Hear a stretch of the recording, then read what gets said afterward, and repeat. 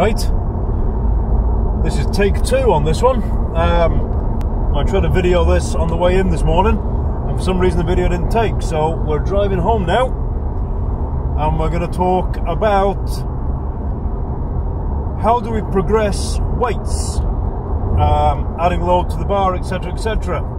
Now, this question comes from Shawnee, also known as Sickno, or to give him his full title, Captain Super Sickno, who is and has been a member of my Kettleheads GS team, Guravoy Sport team, for several years now. One of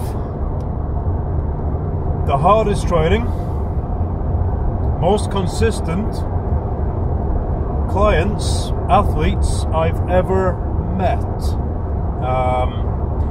So we're going to start with, and this actually is relevant to something that came up in conversation today during our lunchtime session,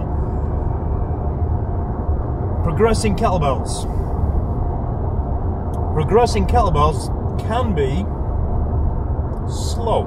Now, we've got two things going on here. You've got Shawnee in Kettlebell Sport, and you've got the lunchtime lad who's using kettlebells for general strength and conditioning. The methods we use for training and the outcomes of such training are different. Kettlebell sport, if you're not familiar with it, it's the sport of kettlebell lifting, just like Olympic lifting is the sport of barbell lifting, as is powerlifting, I suppose. The sport of kettlebell lifting is, it's a power endurance sport. They like to tell you it's strength, power, endurance. Power endurance. Using ballistic, explosive lifts done repeatedly for a given period of time. And the person who wins is the person lifting in your bodyweight category, lifting the same size bell as you. It's the guy who lifts the most reps during that time period. Depending on the event, the competition, it can be anything from 5 minutes to up to an hour. The standard competition is 10 minutes, which is cruel in a lot of ways. But anyway, so you're progressing kettlebell sport, your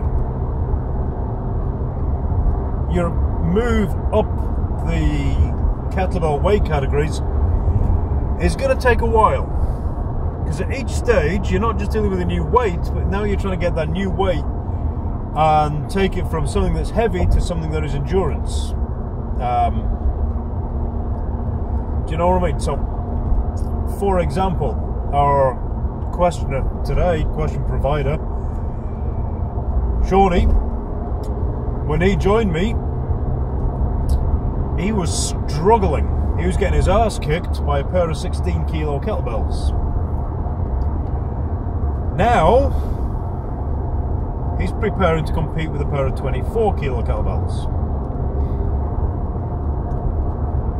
Been a bit of a grind getting there. First off, we had to get the 16s relatively comfortable so that he could lift them consistently to a standard. The standard is not blanket across the board, it's very much individual based. But once he was lifting them to a good standard, we started introducing the 20 kilo kettlebells. And the way we introduced them is, it's like dipping a toe in the water. You lift them once. You lift them for one set. You lift them for a longer set. You lift them for multiple short sets. And we introduce them bit by bit, kind of slowly, okay? Because it's not just maximal strength. We're not interested in lifting them once. We want to lift them in such a manner that we can use perfect form and that is repeatable. Not in a way that's going to compromise our structure in any way.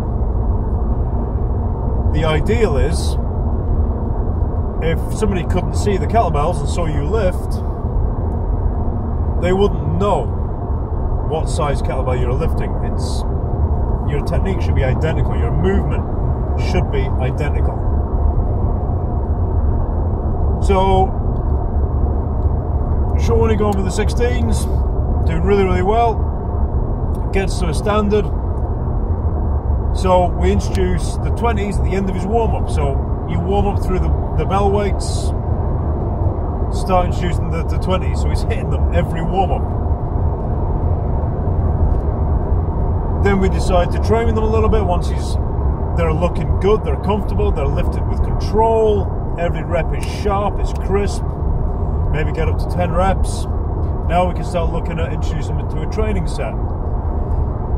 So we start maybe doing pyramids, or we start doing short sets, whereby he can introduce them gradually with fairly low volume, and so on and so on and so on, until eventually the 20s take over from the 16s. Then the same with the 24s, and so on and so on and so on. It's a slow, slow process.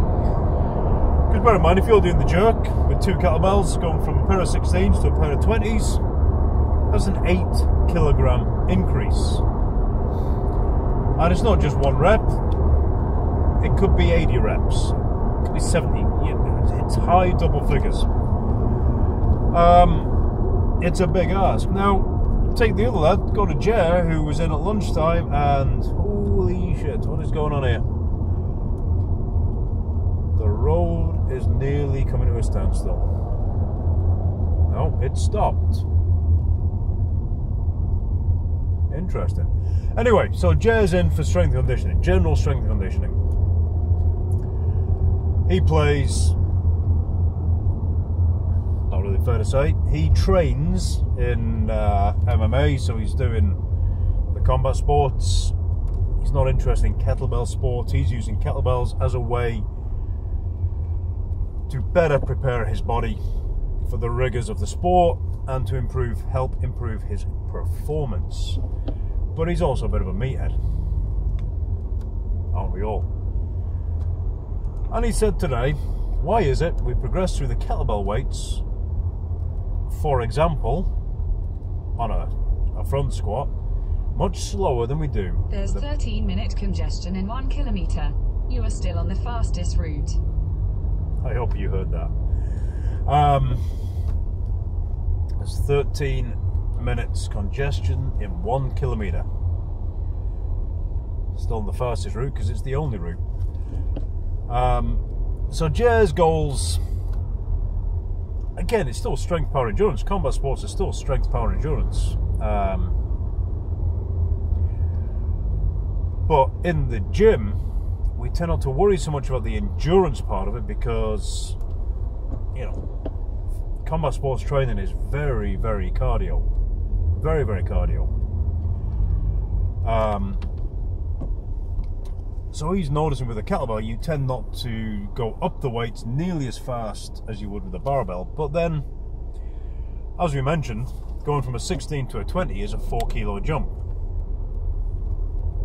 That's a big jump. In terms of percentage,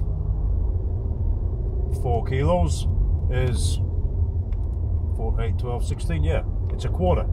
It's a 25% increase in load. 25%. Alright? That's a hell of a lot. You use a barbell, you've got a couple of things going on. One, you can lock it in so much tighter so it's almost part of your structure.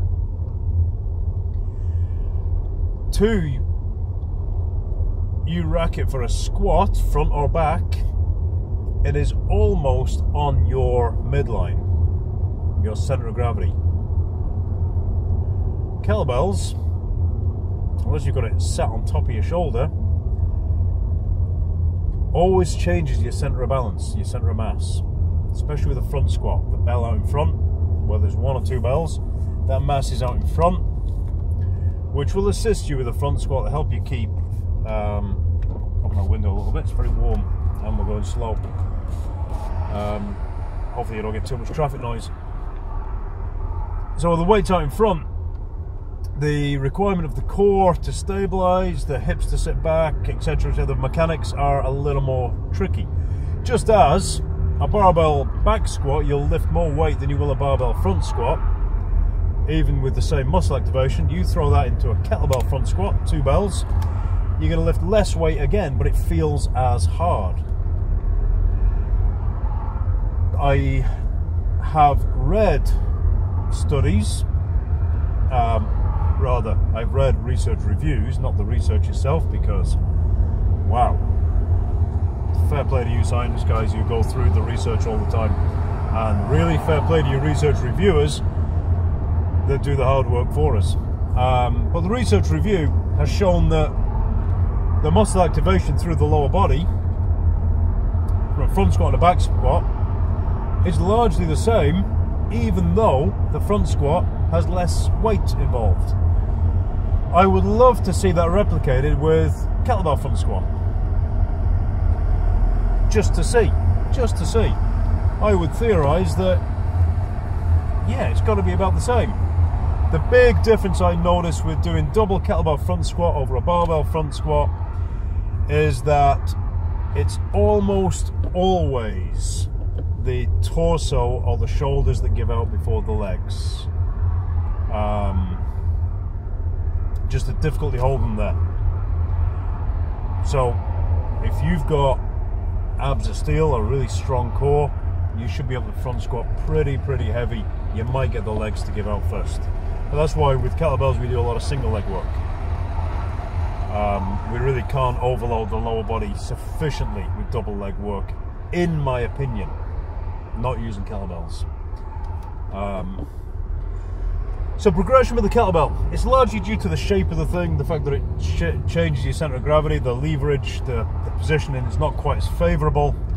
It does sit very much outside your base of support, particularly on something like a squat. Conversely, on a press, on overhead press, in many cases, people find it's more comfortable than dumbbell or a barbell. But you're still dealing with the large jumps in kettlebells. Kettlebells are now more common, and you are getting smaller sizes, smaller increments, sort of 1 and 2 kilo increments. We also have the magnetic weights that you can stick on, which are 1 and 2 kilo increments. So it's not always a 4 kilo jump. Sure, back when I started, it was the old school. You got 16, you got 24, you got 32. That's your lot. So you have to take a volume-based approach. You master the 16 kilo, and I mean master it. I mean, you press that bugger, yeah, up to starting with a low volume. You gradually build. Back when I was training with the 16, it was using the ladder. You do 1 rep left, 1 rep right, 2 left, 2 right, 3 left, 3 right. That's it. Then you start back at 1.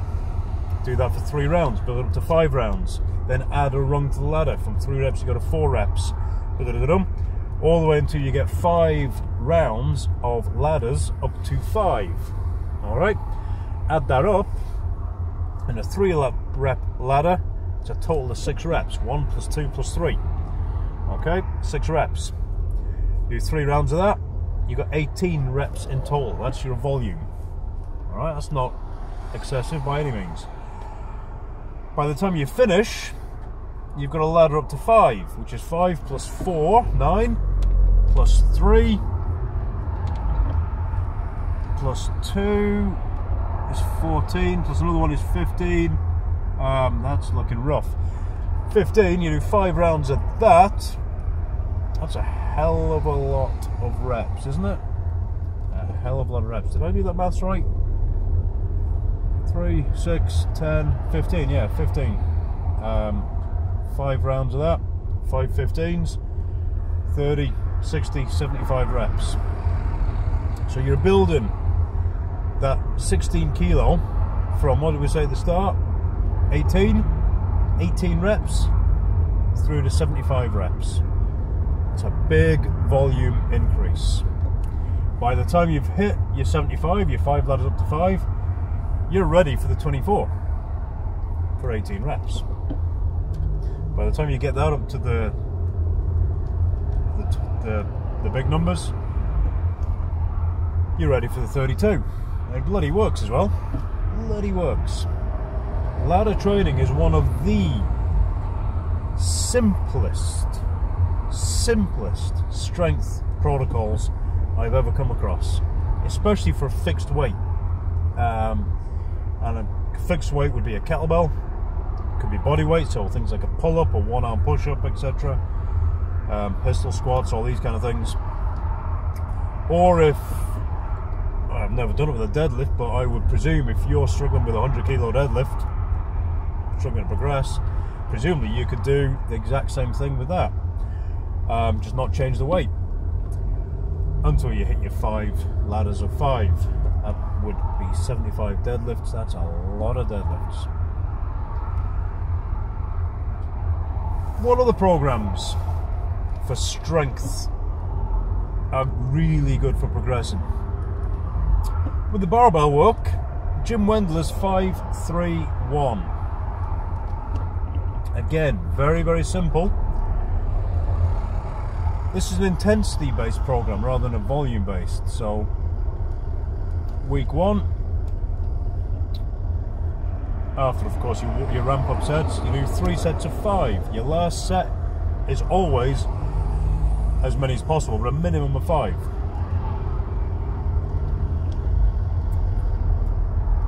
The following week, the weight's a little bit heavier, but you're doing sets of 3. Last set, of course, is more reps. The week after, you do a set of 5, you increase the weight for a set of 3, and you increase the weight for a set of 1 or more reps. Week 4 is a back off, a deload. Week 5, you start over again with a slight increase. Slow and steady, same as the ladder protocol, slow and steady. But you're loading heavier, you're using more weight with less reps. You're loading heavier. Doesn't work so well with kettlebells, with it being a fixed weight. Works really well with the barbell, whereby you can make really small adjustments. You can add a kilo to a barbell, you can add 2 kilos to a barbell. You know, tiny little adjustments.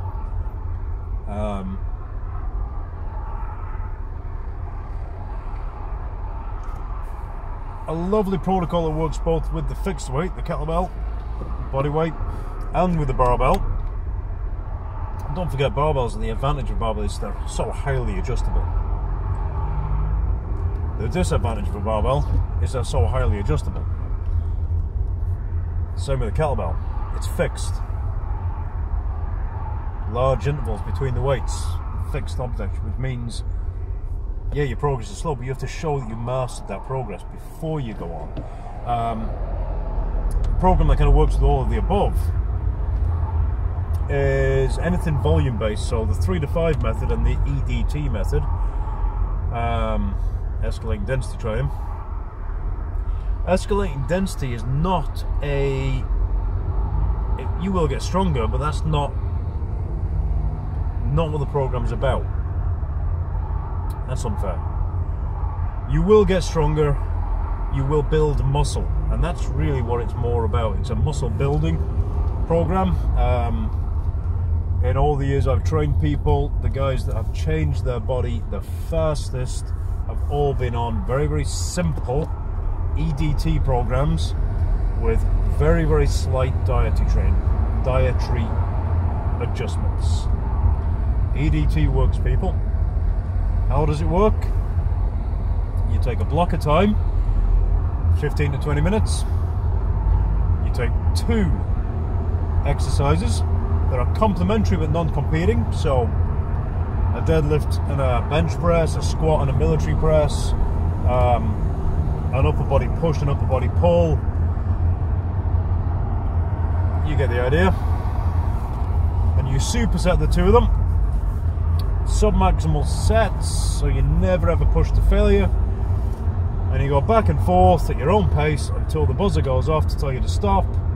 And you tot up how many reps you've done in total. How many reps per set is irrelevant. It's only the total volume. All right, the final number. So your 30 reps, your 35 reps, whatever. That's all that matters. Next time you repeat that workout, you're looking to get at least 1 rep more. So if you did 30, you look to get 31, 32. All right. If you're smart and you start easy, the first few increments are quite good. All right. Once you've got a given percentage, usually about 10% more in the rep count, can be up to 20%. Once you've increased your rep count, that's when you increase the weight. You start over again. It gets pretty intense. It does get pretty intense. What I like with it is if you've got somebody who's reasonably deconditioned, it's very controllable in that it's self-correcting, it's very self-leveling. So you can start somebody 15 minutes with very, very light exercises, very, very low load exercises. They'll bang out dozens of reps. You might get 50, 60 reps, and it's very conditioning orientated at that sort of volume. You know, the heart rate's up, they're getting that conditioning, and it just helps them prepare for later. And then each time you make an increase, they're still getting very high reps until eventually we start getting into the strength part of it, or we can use it as assistance work after a strength block. One of my favorite training programs I've ever done was using 531 as my barbell strength block, following that with an EDT set for my assistance work. We're moving.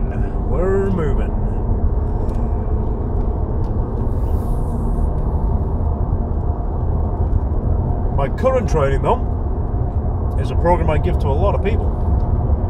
3 to 5.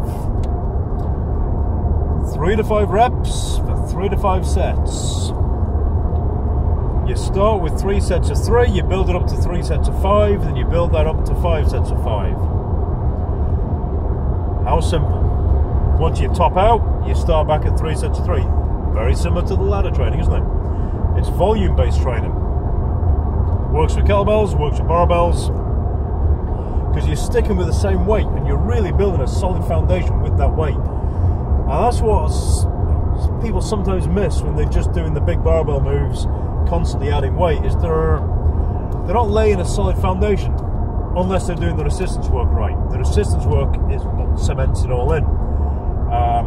I've seen people get strong fast using the barbell stuff, and then very, very quickly lose that strength because it's not been cemented in. Volume cements in progress. That's why I love volume-based approaches. Not just because high-level technique with a gradual increase in volume is very much the way I grew up doing martial arts. But it's also safe because you're not adding weight, constantly chasing numbers. You're slowly building it. So my recommendation is always increase volume, reduce volume, increase weight. Increase volume, reduce the volume, increase weight. And this is progress. Might not feel like it for the first few weeks. You do 3 sets of 3, and you're like, that was easy. You know, you do a ladder, 1, 2, 3, 1, 2, 3, 1, 2, 3, and you go, well, that took no time at all, that was easy. You do an EDT program, and your first week or so, you're deliberately taking it easy so you can build a foundation. You know, there's no harm in that, and then slowly it builds up till you're hitting the top numbers, where all of a sudden it's not so easy. But then you retest yourself and there is progress. Is this the only way to train? No. So I like people to train, yes. Has this worked for a lot of people over a lot of years? Damn right. But did I invent any of this? Hell no. I learned all this. Yeah, there's protocols I've experimented with, developed, customized myself, but then, you know, a couple of years down the line, you read an article, somebody else is doing the same bloody thing. Progression is not rocket science. Progress comes, and if you look at everything we've talked about, progress isn't just adding load to the bar, getting a heavier kettlebell. Progress is also doing more reps with the same weight. It's also doing the same volume with the same weight, but in less time. These are all ways to progress. In terms of kettlebell sport, where it's a sport of lifting kettlebells, your technique is progress. This is one thing we've spent a huge amount of time with Signo. In order to get those 20s really dialed in, we've spent a huge amount of time with technique. Massive amount of time. We've readjusted technique because the heavier weights require better technique if you're going to lift them for higher volume.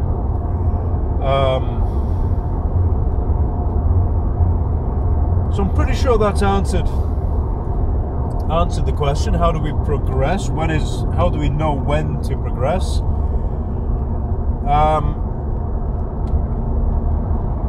The short answer is when you've achieved a particular standard, then you decide which element you want to progress. Oh, key point before we sign off, you can only progress one thing at a time. You can't increase volume and load at the same time. Yeah? You can't increase the weight and do more reps. It's just not going to work. Just as, what are you doing, son? Just as you can't, I knew you were going to do that, you knob. Just as you can't be trying to lift faster and do more volume. You know, two training goals together, not going to happen. Not going to happen. All right? Look to own the load that you're using. All right? Own it. Then increase it. Then own that. Then increase it. Make haste slowly. Who said that? Shay, my old Kempo instructor, used to say. Make haste slowly. And if you do that, you will be fine. You will be training for a lot of years. You will make progress for a lot of years. You'll do well. You will do well. Alrighty? That's how we make progress. That's how we know about the progress. That's how we know when to make progress. Don't forget as well, rest is important.